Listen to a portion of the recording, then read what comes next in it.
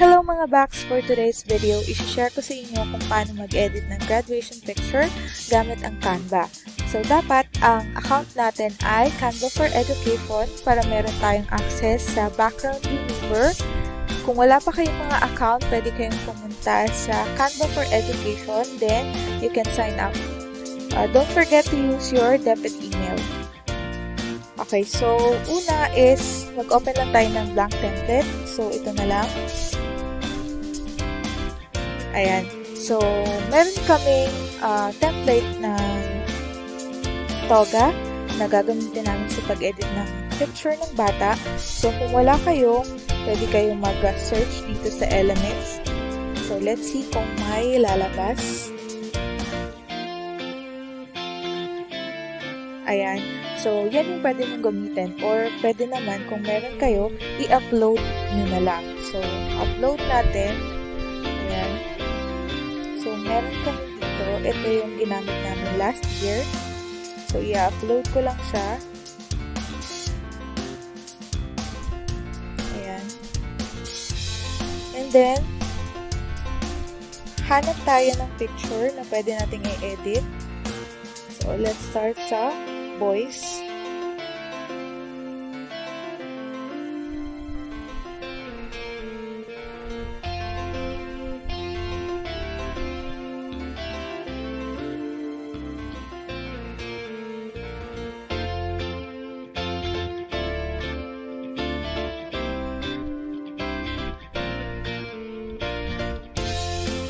Let's try this one kahit medyo nakatagilid yung ulo na.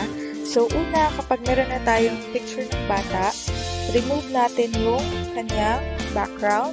Punta lang tayo sa effects, then lalabas dyan yung background remover ng Canva kung naka-Canva for Education kayo or naka-Canva Pro account kayo. So, click lang natin yan.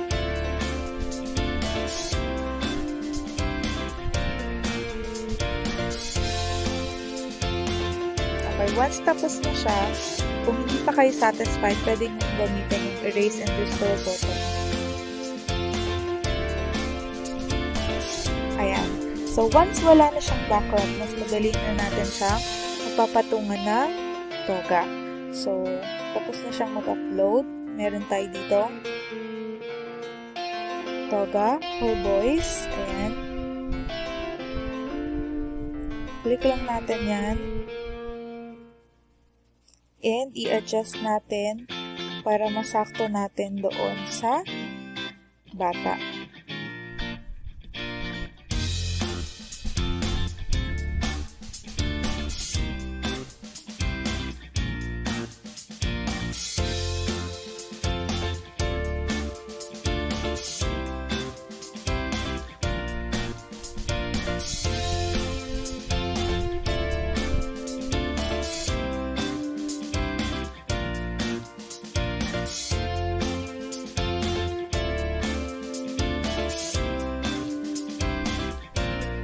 Dahil nakatagilid siya, i-adjust natin yung kanyang toga.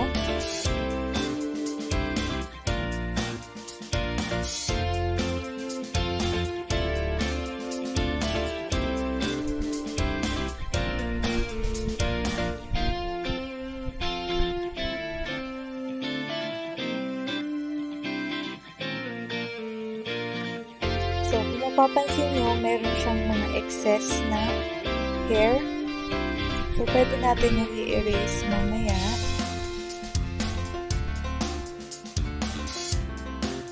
Ayan. So, click lang natin yung picture ng bata. Then, punta ulit tayo sa effects. Then, background remover.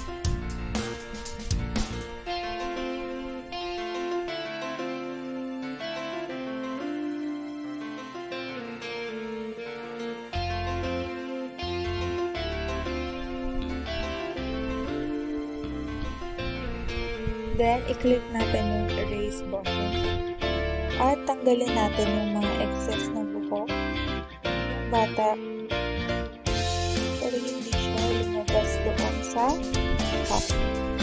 Ayan. So, tingnan natin kung sakto na siya.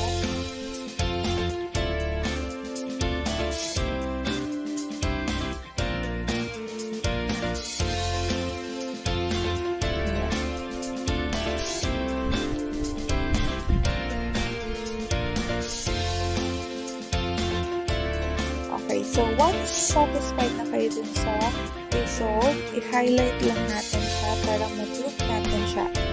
Ayan. So, pwede na natin siya i-resize depende sa gusto natin. Ayan.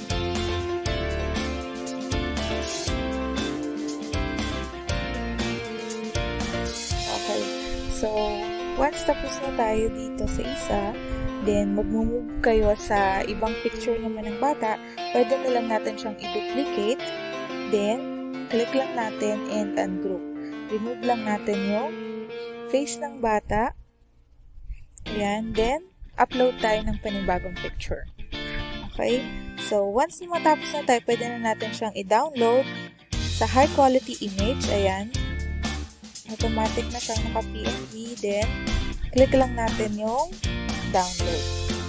Okay, so try naman natin sa girls. Medyo challenging pagdating sa babae, lalo na kung ang buhok nila ay wala sa likod.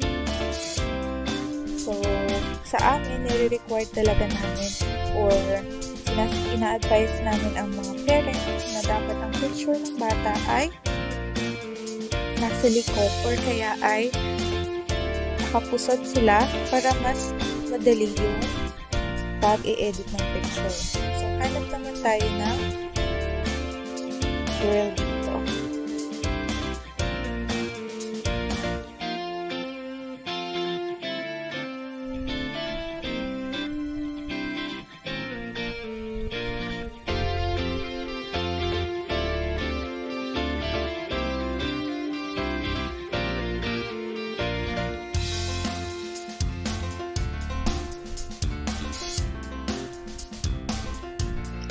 Okay, so kapag ganito, mas madali natin siyang ma-edit kasi naka-ponytail siya. So, try natin tong isa. So, same process. Once na na-upload na natin ang picture, punta tayo sa effects. Then, background remover. Ayan, so, medyo linisan lang natin siya ng konti. Tayo ulit sa effects, background remover, then erase. So, erase lang natin yung mga excess hair na.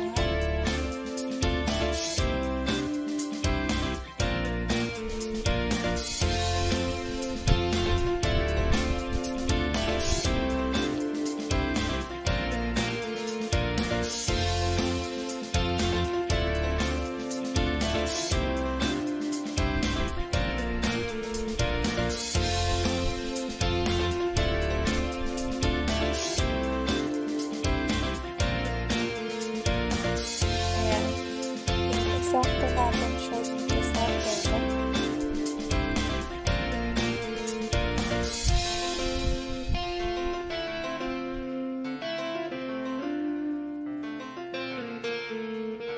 So, i-backward lang natin siya. So, punta tayo sa position. Then, backward.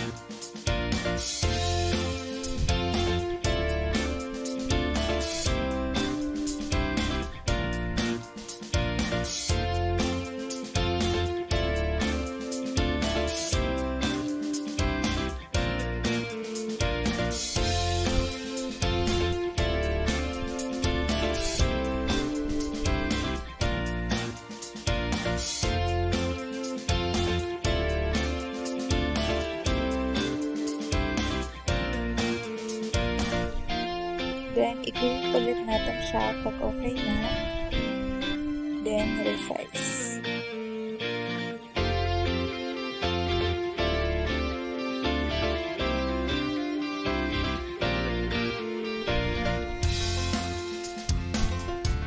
Ayan. So, meron na tayo sa boys and girls na graduation picture.